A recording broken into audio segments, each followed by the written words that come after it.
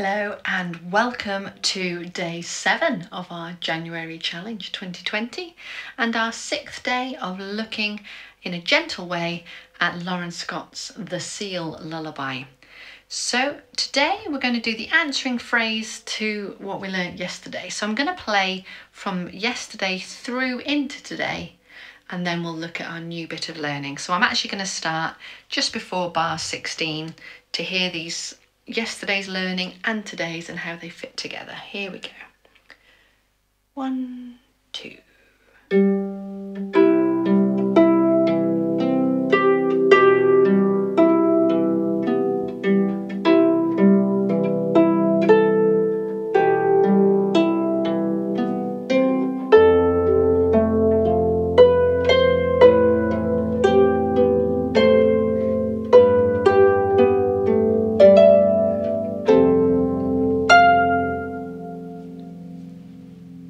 So you can hear how it leads into today's learning. So I actually want to start with the left hand today because it looks quite busy and it could be a bit panicky, but it's okay.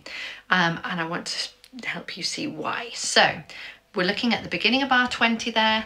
The left hand is on one of these stretched out shapes. So we've got an F in the bass and a finger 2 on the red. But instead of completing the octave with our thumb, we're overreaching to get to the A. We can either reach for it and place it, or we can hop it. If you remember back in day 2, we had a similar size shape. So we're going to play F, C, and then before we play the A, we're going to put finger 2 back onto the black F and play from the 1 heading down. Okay, and that works because we have the 4 and the 2, and although we're adding the finger 2 on, the thumb is already here, so our brain goes play that first, play the 1 that was already there first, and we head down to that F. Okay, so that's your first bar there. The second bar, similar shape, this time the lowest note is an A and our thumb will be aiming for a red, so finger 2 has ended up on an E. From the A, that's 1, 2, 3, 4, 5 strings higher. We always count the 1 we start from as number 1 in our music counting. So we have A, we reach our thumb to the C, and before we play the C, we're going to add fingers 2 and 3, and we're just going to allow them to fall down and trust that they're going to land on the next string. So we play 3 in a row, C, B, A. Okay, so if we just try that second bar there, this is bar 21. We've got an A and an E heading for thumb on middle C. Add fingers 2 and 3. Okay, and I can't stress enough how much I don't want you to be looking for where 2 and 3 are and trying to find them with your fingers in a visual way. How much I want you to just bring your fingers up close to where your thumb is and allow them to be in a row. In fact, your most useful thing might be to look away together and allow it to happen.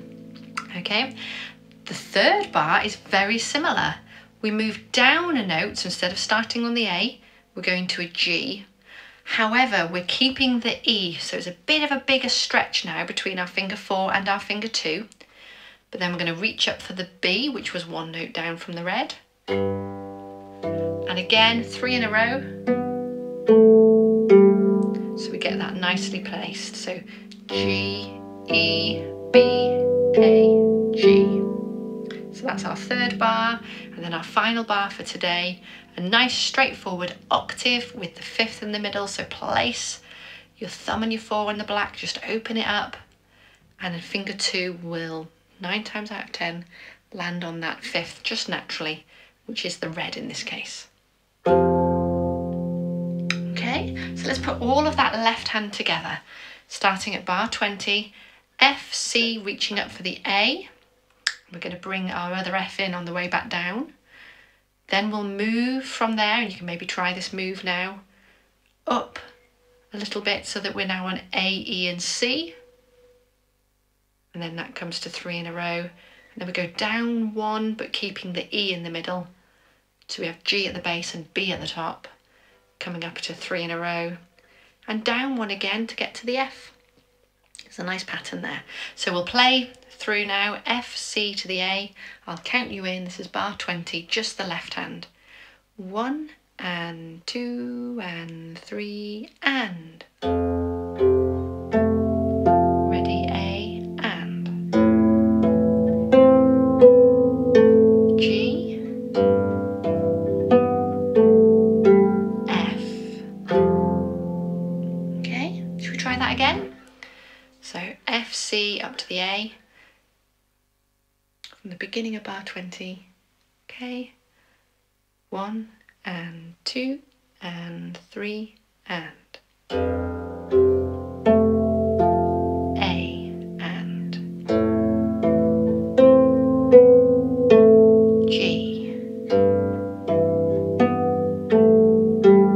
F. 2 and 3 and. Okay. We can play through that a few more times as well if you'd like.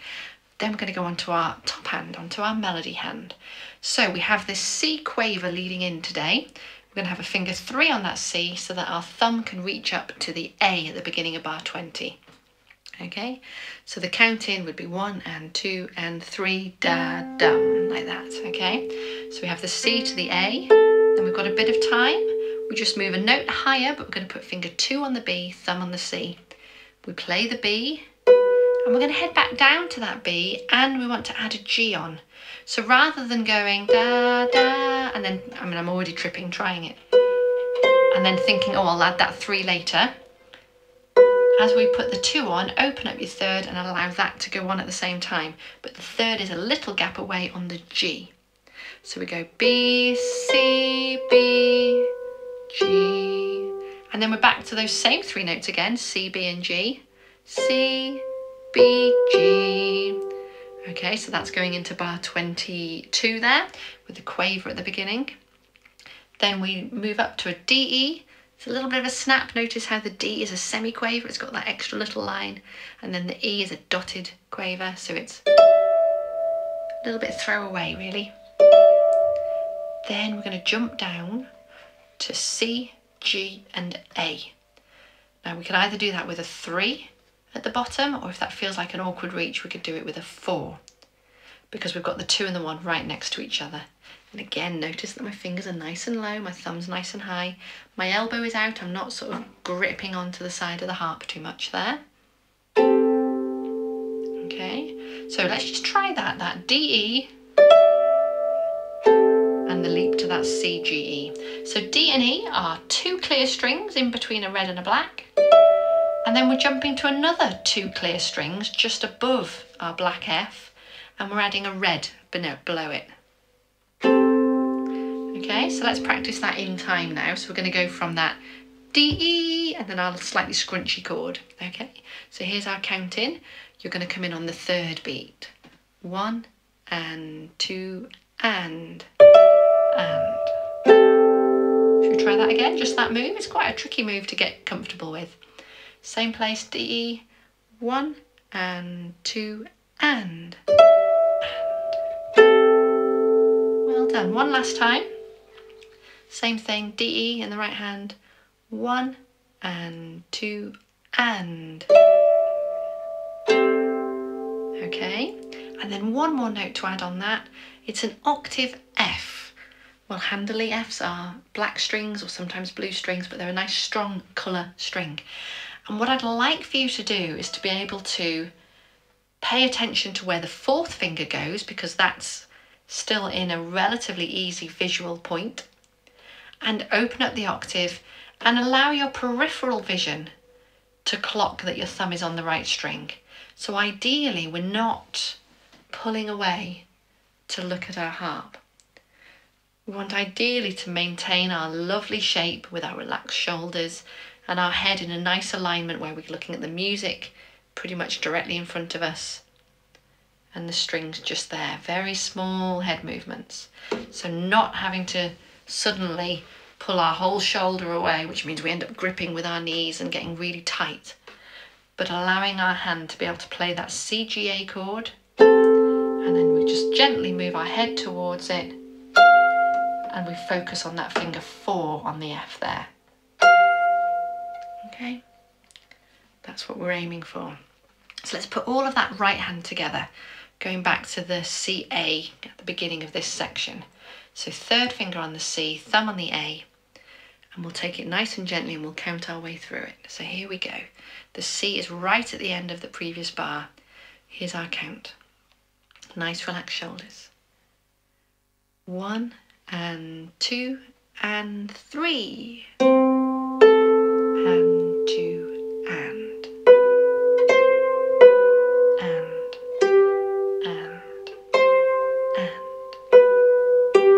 2 and.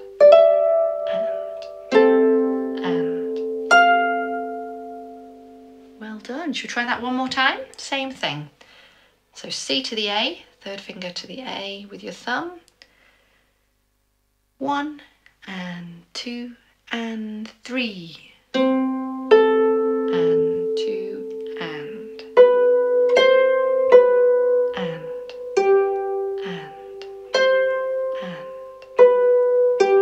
2 and.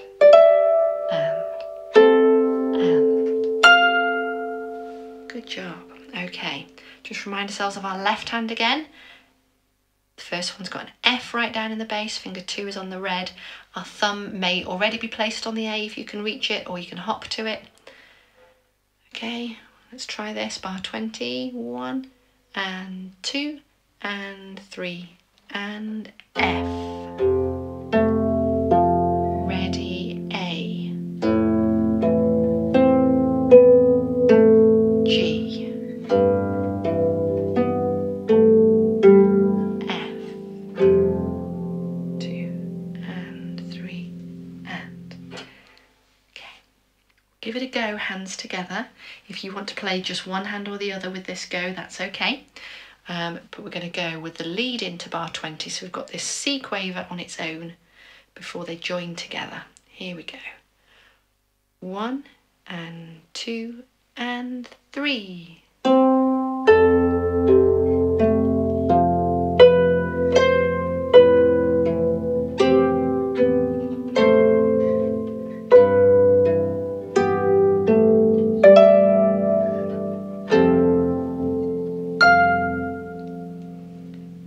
Done. And the trick is to not get into any sort of panic state with it, into the feeling of, oh, I'm going to run out, where am I going to go, where am I going next, where am I going next?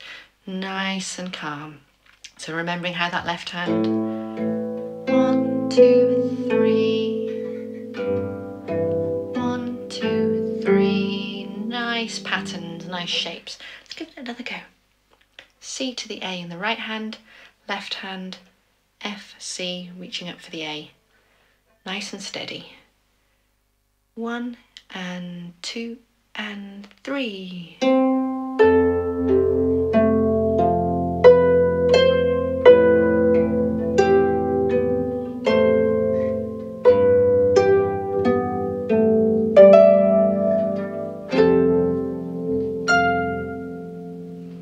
Well done.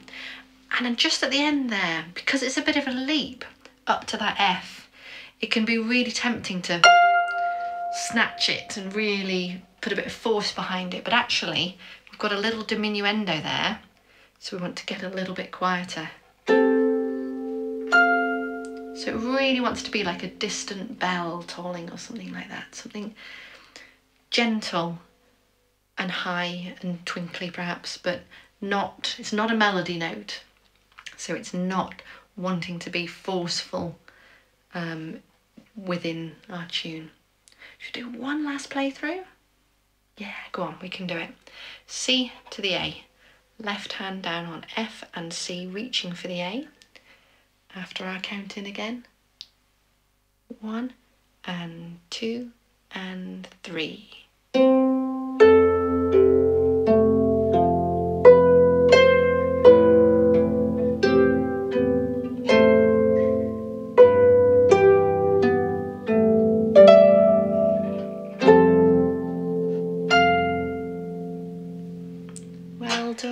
Well done. And now I'm just going to do a final play where I'm going to play yesterday into today. I'm going to keep it at that speed so that you might have something to practice along to as well. Whether you play that now or after you've done some work on this is up to you. So you might mark this as a place to come back to come back after you've done the work and come back and play along to. So I'm now going from the upbeat into 16, just to put these 2 days worth together. Here we go. 1 and 2 and